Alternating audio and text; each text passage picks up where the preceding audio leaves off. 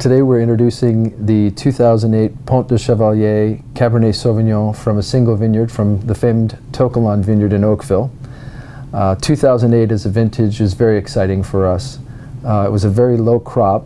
Overall, the yields were down some 40%, but what that translates to is a wine of great intensity.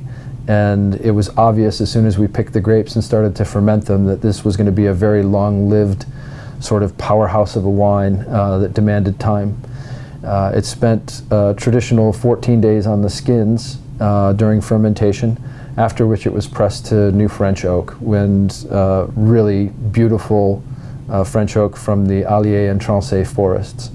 In 2008, because the wine was so intense and rich in tannins, rich in color, it spent an additional 2 months in barrel, which we felt was warranted. When you look and taste To-Kalon, the flavors in this type of a vintage are going to be very classic and very expressive of the vineyard.